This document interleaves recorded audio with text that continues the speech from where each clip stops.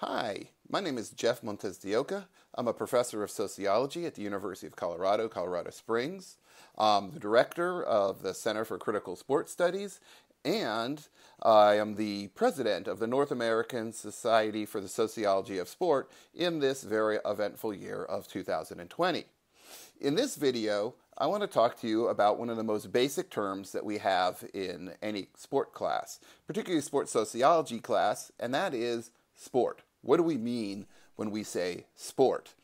It's one of those words that seems really straightforward and clear and kind of like you don't even need to think about it, or we just know what it is because we've always known what it is.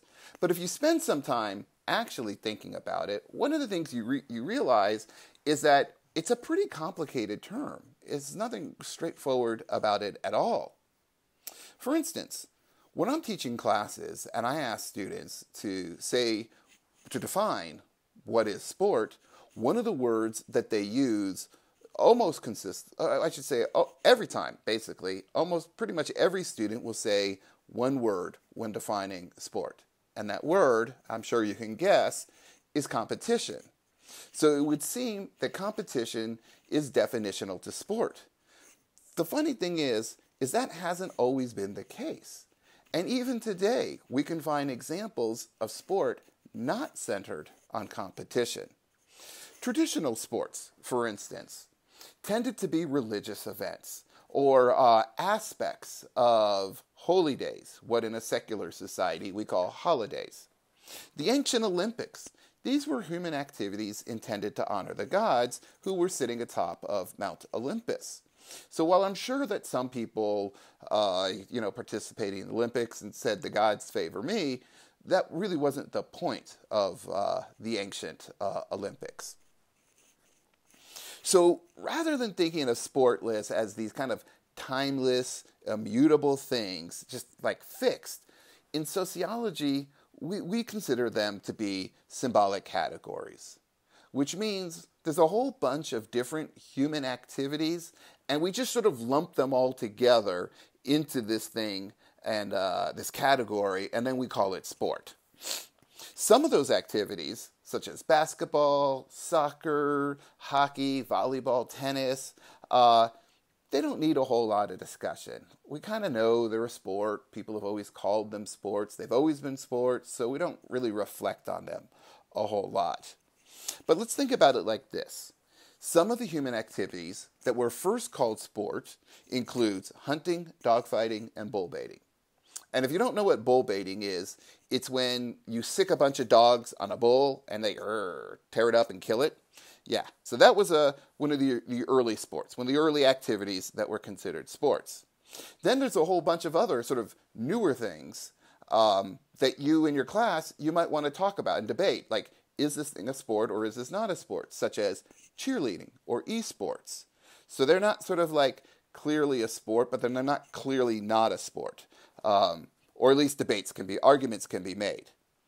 When we debate whether or not cheerleading and esports are sports, in sociology, we call that boundary work.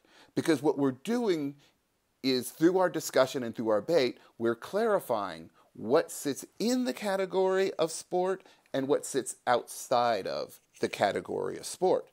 And one of the things I think that this shows is nothing is inherently a sport. What we consider a sport results from a social process, and therefore it changes over time. For instance, bull baiting and dog fighting were clearly sports at one time, but now they're generally considered animal abuse. So then we might think about, and this is something you could talk about in class, what sports today may be viewed as abuse in the future? You might also want to discuss why people start calling something a sport if it wasn't called a sport before. Because obviously everything had to start being called a sport. At some point it wasn't a sport, and now it is. So esports for me are a great example of this, and they reflect the changing landscape of sport, the sporting landscape. Over the 20th century, a clear business model developed to market and sell sports to large audiences as spectacles. People got really good at it, and they made a lot of money out of it. Well, gaming companies like Riot and Blizzard and Nintendo, well, they decided they wanted to tap into those resources so that they could sell video game competitions to large global audiences. Well, calling it and marketing video games as esports became really, really effective for doing that. As a sociologist who studies sports, I have found the late Henning Eichberg's what he calls a sport trialectic really useful for understanding sport, or what we mean by the term sport. Eichberg suggests that we think of three kinds of sports. The first he calls achievement sports. And these are what we typically think of when we think of sports because they're based on competition. So these disciplines are structured by competition and therefore strive for measurable achievements, whether it's scoring the most points, getting the fastest time, lifting the most weight, or taking the fewest swings, or whatever the measure is. It needs to be an objective, clear measure. And of course, we could talk about some of the judge sports, which are not as clear and objective, and they kind of drive everybody crazy. But the ultimate goal of achievement sports is measurable outcomes or production. The second category he calls fitness sports, which, you might have already thought of. These disciplines are structured by the goals of health, hygiene, and aesthetics, or aesthetics, I should say. So although we might get competitive when doing these, what makes an activity a fitness sport and not an achievement sport is the goal of health, hygiene, and or aesthetics rather than winning as the desired outcome. So I always differentiate when talking about this between jogging for health or weight loss from running a race to win it, right? Running to win races. One of the things that achievement sports and fitness sports have in common is they both tend to be instrumentally rational. And what I mean is, although they might have different ends, winning versus health, both want to maximize the efficiency of achieving a goal outside of the activity itself.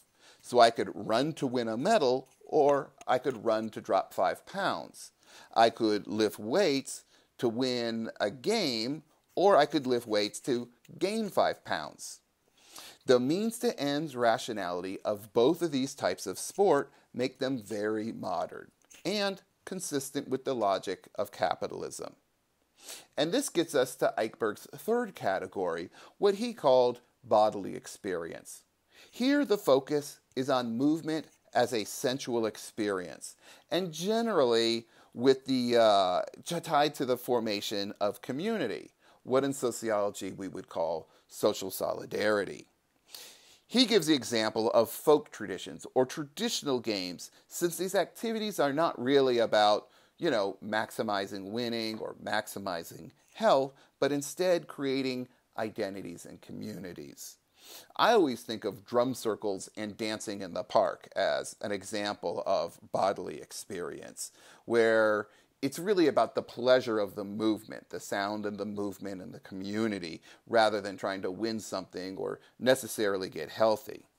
But in class, you might want to discuss what might be other examples of bodily movement. One of the things that I would hope is obvious is that none of these categories are mutually exclusive. A good example for me is high school football. Clearly, football in the United States is definitional of achievement sports. Think of the saying that Vince Lombardi used to like to say, winning isn't everything, it's the only thing. At the same time, one of the main reasons that kids participate in high school football is because of family and friends. So participation for most people is as much about identity and community as it is about competition and winning. We could also look at the very famous race, Beta Breakers race in San Francisco. When you look at this race, at the front of the pack are some very, very serious runners trying to win a prestigious race. In the middle of the pack are a lot of casual runners. They have no hope of winning the race, but they keep fit, and they're trying to get the best times that they can. At the back of the pack are thousands of people who dress up in costumes. They're completely oblivious to the time it takes to run the race, because that's not the point at all. What they do is they're enjoying the community that forms around this race every single year. And so the same sporting event can house an expression of achievement sport, an expression of fitness sport, and an expression of bodily experience. Well, I hope this has been interesting and will help with your discussions in class. Thanks a lot. Bye.